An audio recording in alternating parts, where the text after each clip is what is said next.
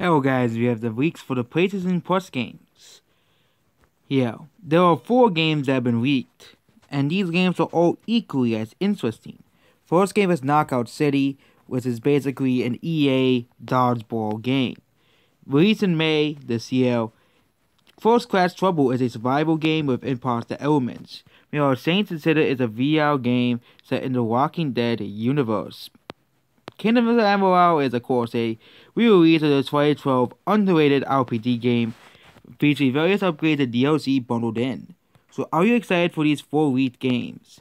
And they're likely going to be revealed at the State of Play briefing, which is going to be taking place later today. So yep, there we go about the PlayStation Plus, PS Plus free games coming out later this day. Announcement coming very soon, so that's basically it about this video. Goodbye.